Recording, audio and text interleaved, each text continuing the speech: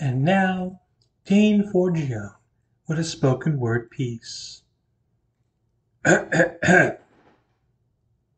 It's all right. There comes a time. Got no patience to search for peace of mind, laying low. Want to take it slow. No more hiding or disguising truths I've sold. Every day it's something hits me, all so cold. Find me sitting by myself, no excuses, then I know. Episode number 29 of The Performers I Know. Special guest Mike Schiavo coming at you. These are the performers I know. These are the performers I know. These are the performers I know. These are performers I know.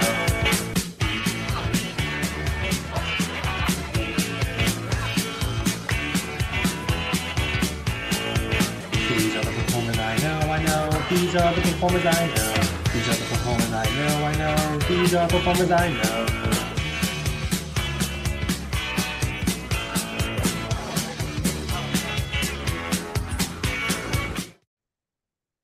All right, here we go, ladies and gentlemen. It's time for another fun-filled episode of The Performers I Know. This is episode number 29. This week, my guest is from Staten Island, and you know what that means. This is actually, I believe, only the second person that I've interviewed who comes from Staten Island. Dory Aspinwall was the first. He is a actor, a director. He has a podcast as well because everybody has a podcast nowadays. Yeah. He's also a filmmaker, and he is here. My guest is Mike Schiavo. Mike, welcome to the show. Thank you, Dean. Happy to be here. I'm glad to have you here. So, once upon a time, about 2 years ago, I first saw Mike in a production at the Little Victory Theater in a little show called "In Over the River and Through the Woods." Yeah. Very, very fun show. Very, very funny show. Yeah, that And show had a bunch of ups and downs to it. It was really interesting to be a part of that show. well, we can talk about that in just a few minutes. But I never actually worked with Mike until just this past March, where he directed me in Murder on the Orient Express, where I played Poirot, the detective. And that was a lot of fun. It was quite exhausting, especially having to wear that phony baloney mustache and speak in Yeah. a French accent all the time. But we all got through it, and it was a lot of fun.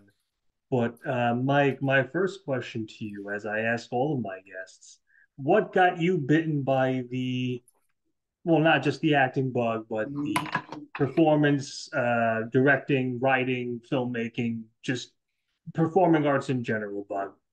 Um, Honestly, what got me into it was a buddy of mine back in high school.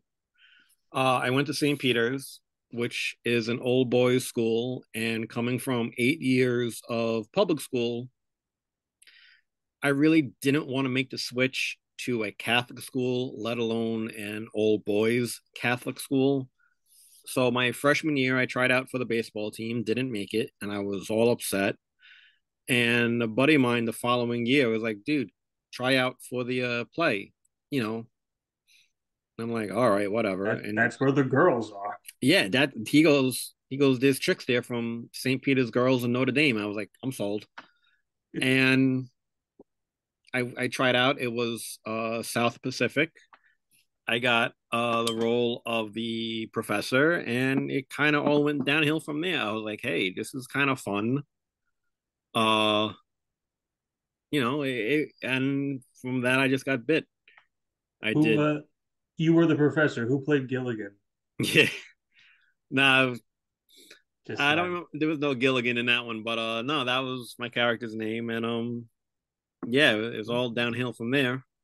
And I've been doing it pretty much ever since. I took a little break and then I got into it again when I was at CSI, and from that, I just kind of kept doing it.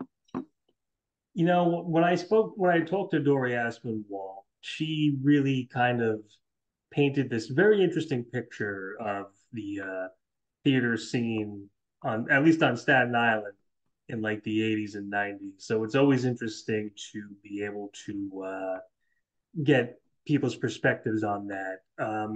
So you kind of were in sort of like the 90s doing all that stuff. Would you say it was profoundly different doing theater back then as it is now, or was is it kind of like the same? Um, I'm guessing it's kind of like the same. Like when I started in like I was in high school in the I graduated in '96, and I did it, primarily just in high school, and then I did a couple of shows at CSI, one of which was like the only one I really auditioned for, called the Mandrake. But the other two shows that I was in at CSI was part of acting classes that I took. So really wasn't too much of auditioning for that one, but I feel it's like, it's all pretty much the same, happen to be right place at the right time, and it's who you know. Well, yeah, that is true. It's sometimes it is who you know. I sometimes tell this story to people, but when I joined the Staten Island Academy of Performing Arts, which is not a school, but it was an acting group, the first show they did was Damn Yankees, and it was quite literally the easiest audition ever. It went a little something like this. Hey, we need somebody to play Applegate. Do you want to do that? Yeah, sure. Okay, cool. You got the part. Well, Nice. hey, how about that? Woo. 15 years old playing the devil. I don't There know you what they go. were I don't know what they were trying to get at, but there we go. So yes, you primarily focus a lot on filmmaking, is my understanding. Yeah, I mean, I do I like film. Yeah, I think it's definitely more forgiving than doing live theater. Um I get to Hmm. have a little more it's a little more fun doing a film because there's more to figure out in like terms of how do we, get these locations, how do we get these shots. You have to MacGyver a few things here and there, especially if you're shooting on a low to no budget. Um, so it's a little more creativity, which is a little more challenging, and I find it to be a little more fun. Now, do you stay primarily local or do you go to like exotic locales like New Jersey? Um, I did a couple of music videos in Jersey, but the majority of my work has been on the island. And what do you primarily focus on one type of genre, or do you run the gamut of different ones? Because like I know some people just like to do horror movies, some people like to do comedies and whatnot. What would you No, say is your I kind of run the gambit. I've written a couple of sci-fi films. I've written a couple of comedies. I've written a couple of suspense. It just I did a little into like the rom-com, but whatever idea popped into my head, I just like, okay, how do I run with this? And like I don't sit down and say, okay, I want to write a horror film. I want to write a comedy film. I just sit down, okay, I have this idea, and as I'm writing, it just kind of comes out and goes from what there. what if you could actually find parking at the Staten Island Mall? Yeah, right. Yeah, oh, what if two people meet at the Staten Island Mall? Yeah, While looking for parking. well, that's it. You know what? We're gonna win an Oscar for sure for that one. There you go. Absolutely. So, yes, you were mentioning that Over the River and Through the Woods had a very interesting up Yeah, and down Actually, gross there's scent. someone's at my front door. Can I put this on hold for like 2 seconds? Yeah, sure. All right. Sorry, I'll be right back. No problem. Wow, this is unprecedented, folks. We've never had somebody who actually had to go to the front door. Hi, folks. Future Dane here. Yeah, he did in fact have to go to the front door, and he was gone for several minutes. Yeah. So we pick up the episode after Mike came back from going to the front door to see who was there.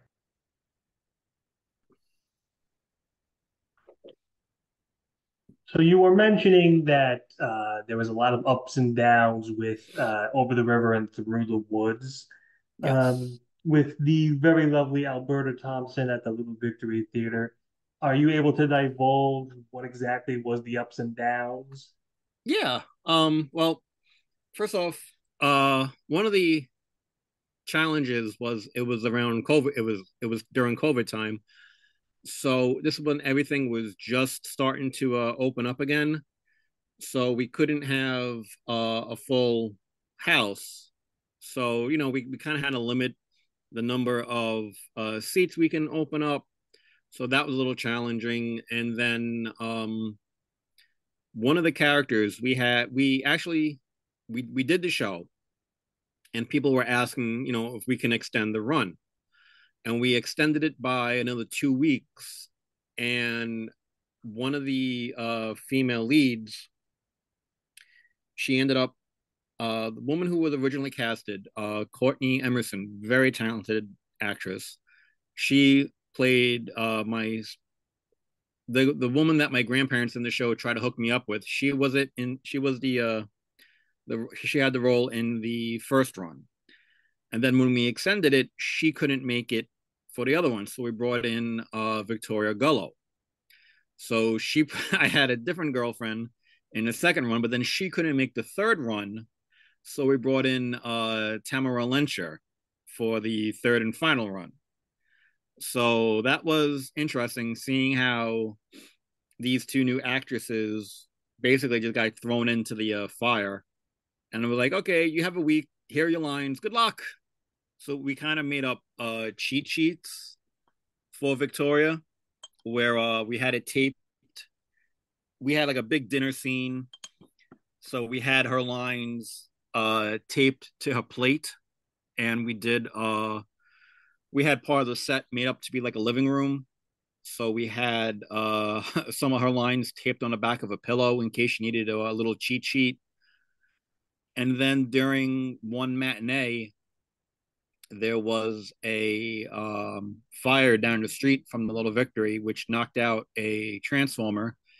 And in the middle of the biggest scene in the show, we lost power. The entire theater went dark, and we were like, okay. And, we just played along. We were like, Grandma, didn't you pay the electric bill? What's going on? And since it was like summertime, I believe, it was kind of hot.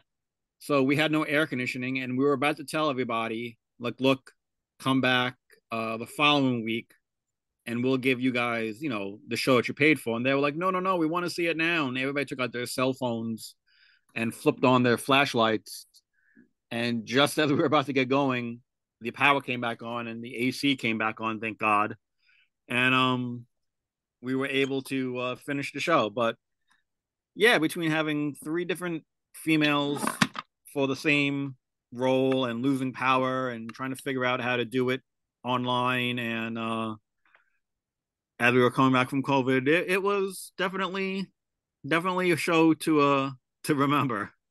You wanna talk about things interrupting during very pivotal scenes.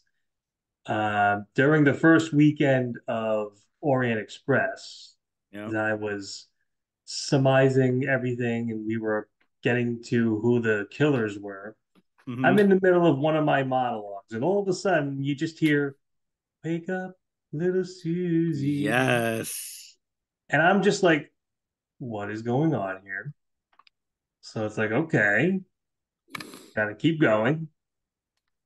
And as I keep going, the music starts to get louder, and I'm just like, what, Lord, what is going on here? This is my nightmare. This is what's going. Yep. I apparently this person just decided to take out their cell phone, and that was their ringtone. And yeah, I think Yeah. Rose Khaleesi, our intrepid stage manager, was like, "Shut the fuck up! Shut up!" Yeah. We did a yeah, the crowds at the Little Vic, sometimes they get a little too into it.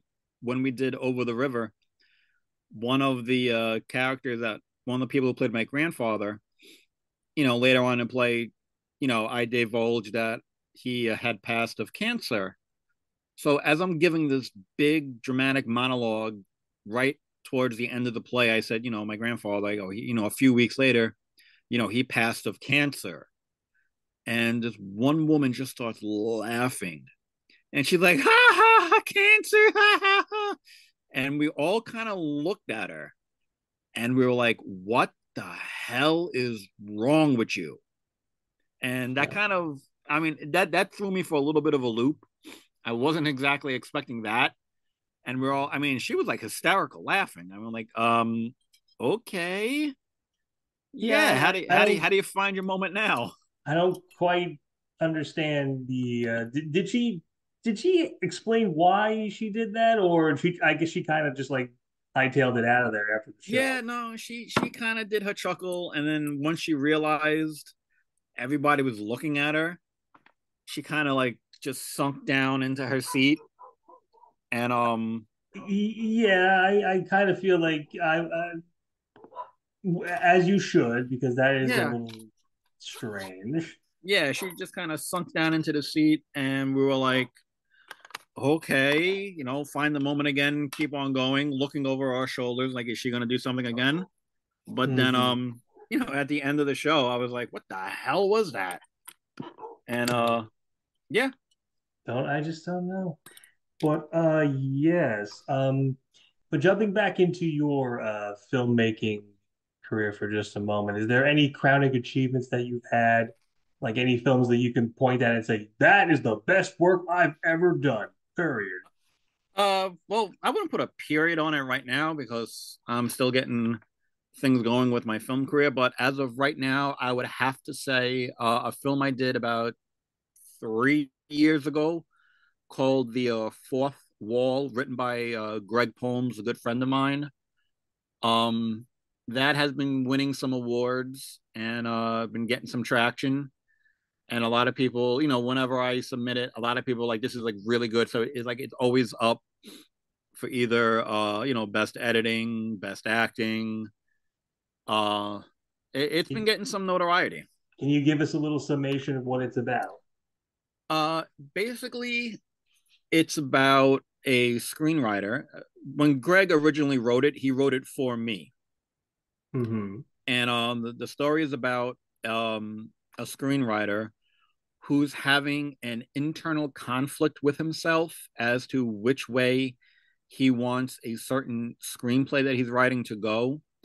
But the way Greg wrote it was uh he wrote it in a way where he's having an internal conversation with himself, but you get to see what's going on.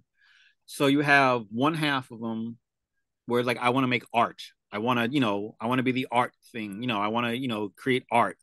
And then you have the other side of him was like, no, no, no, no, no. Let's make money. Let's go the Hollywood route. Let's give people what they want.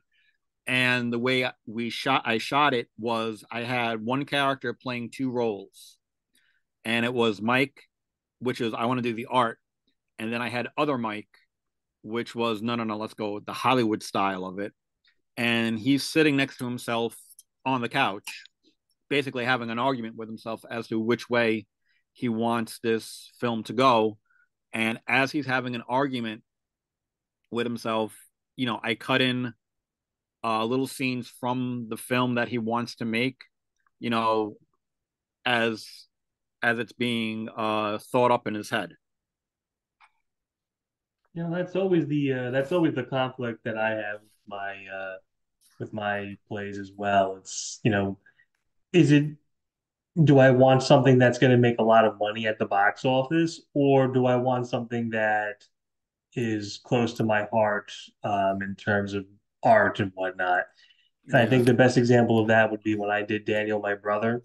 Hmm. Um, didn't really get a hot crowd, but the people that we did get really enjoyed it, and I truly appreciated and loved the piece as it was. So I feel like that was a victory in itself. So yes. So Yeah. remember when I said that Mike has a podcast just like everybody else does? Yeah. Oh boy, the Dragoons Lair podcast, Podcast. along with you and serendipitous of this, James Hayes, who I happen to know because I met James going to Warriors of Wrestling shows. And it's you and James and Daniel Gaeta. Am I saying Gata, that? yeah. It's actually Gata, but it's actually Gata's show. Oh, okay. It's Well, I'm one of the co-hosts on it. It started off with, you know, just Gata doing the show, and I've known Dan for years, going back to CSI where we first met, and we became friends because we kept trying to one up each other and like on our useless movie trivia, and then it went all downhill from there.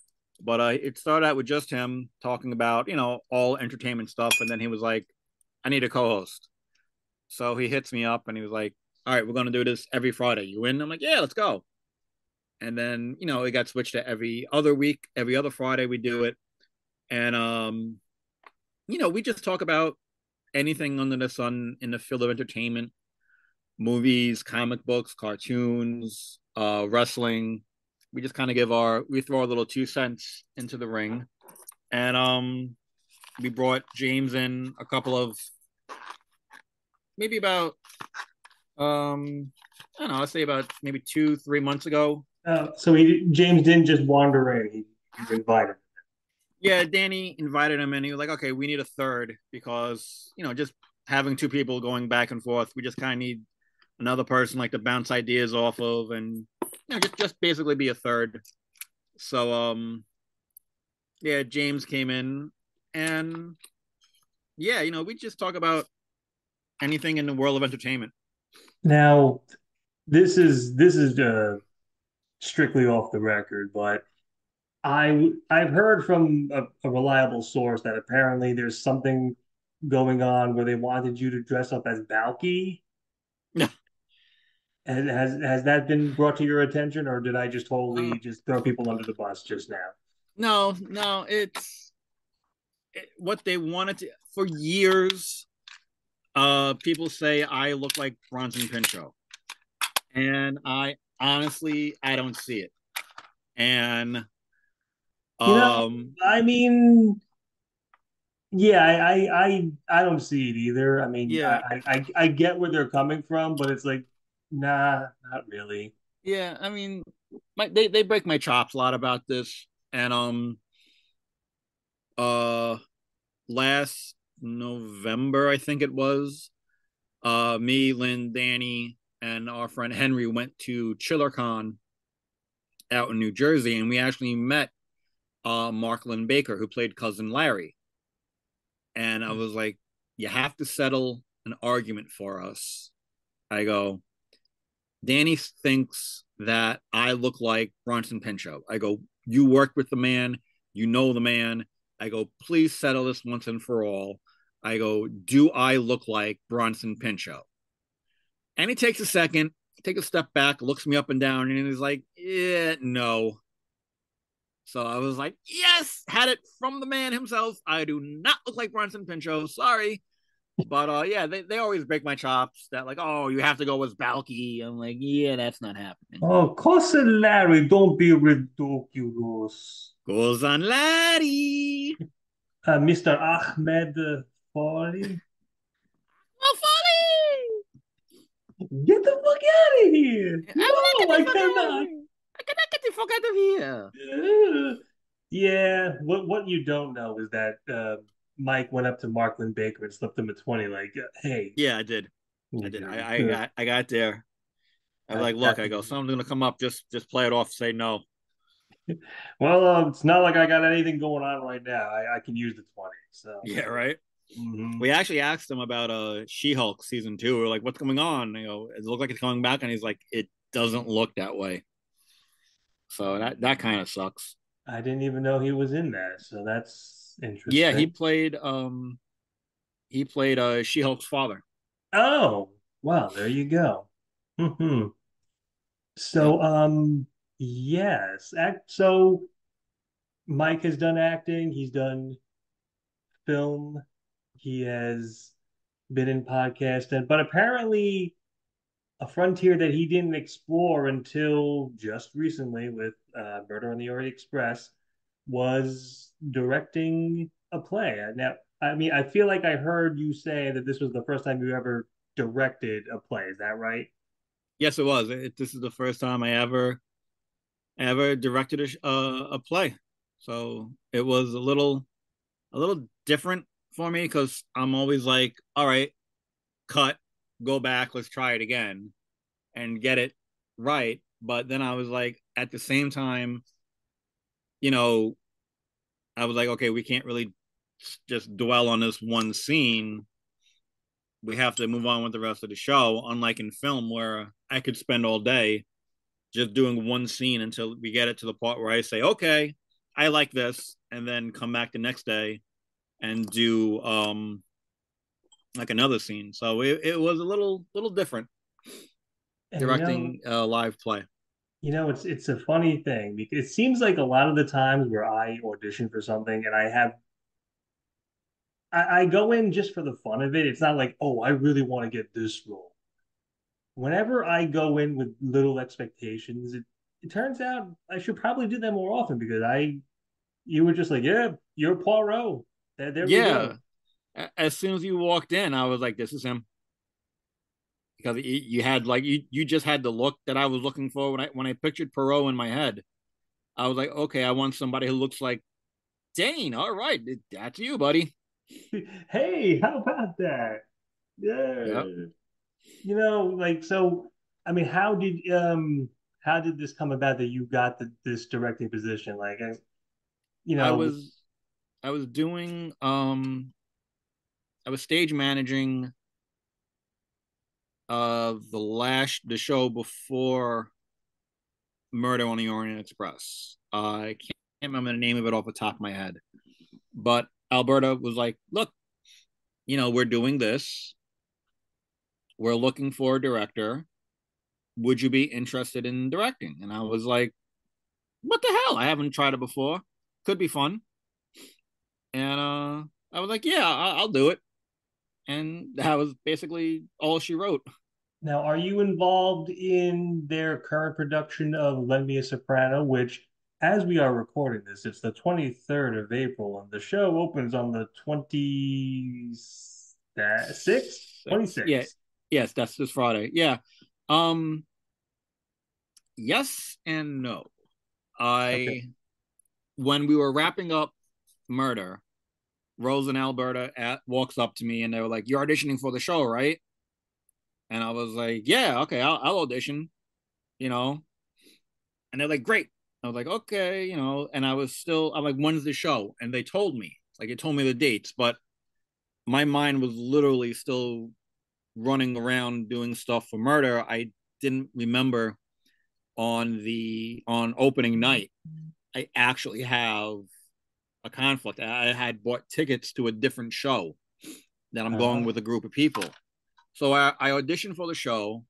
I get a I get a decent sized role, and then Rose sends out the schedule, and I look at it, and I'm like, oh. So I was like, Rose, I go, you two are gonna kill me. I go, I can't be in the show because I have a conflict.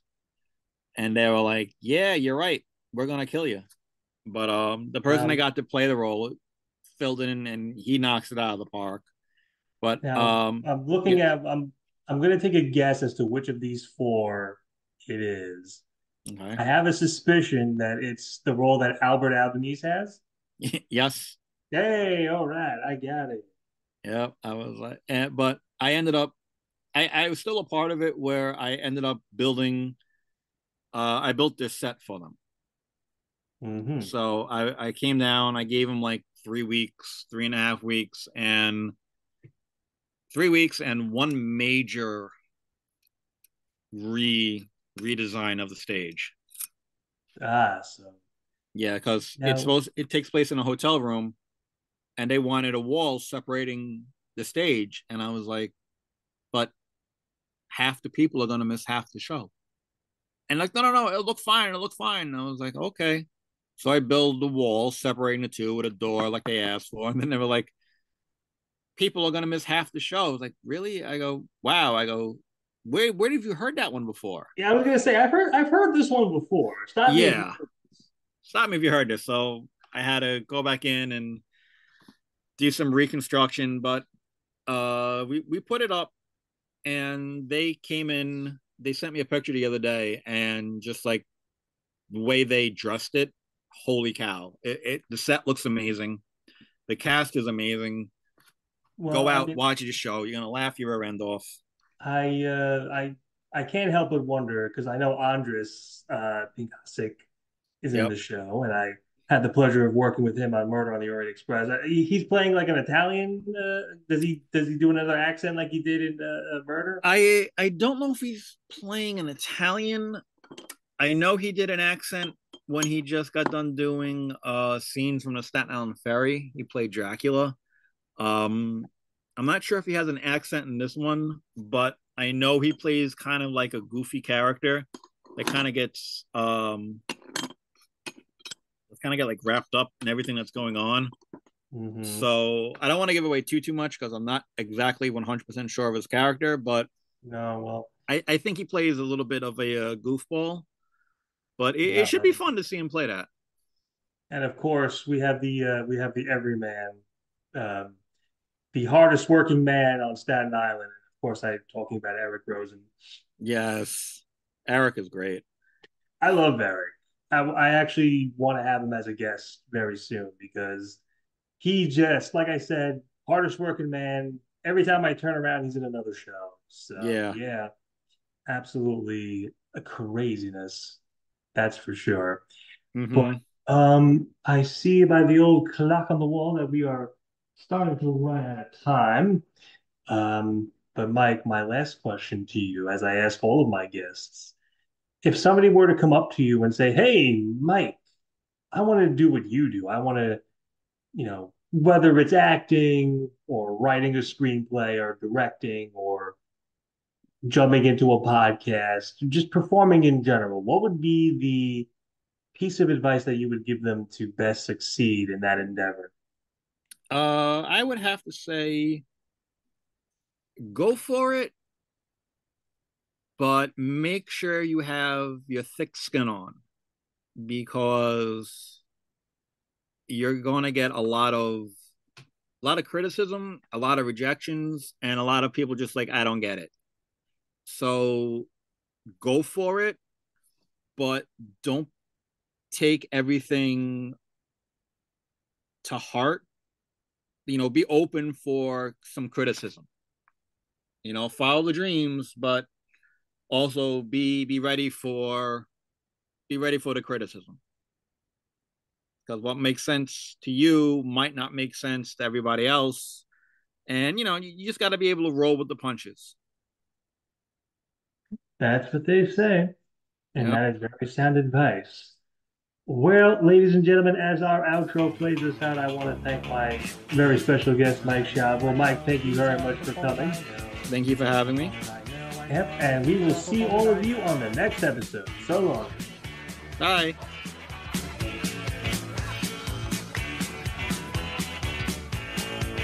These are the performers I know. These are the performers I know. These are the performers I know. These are performers I know.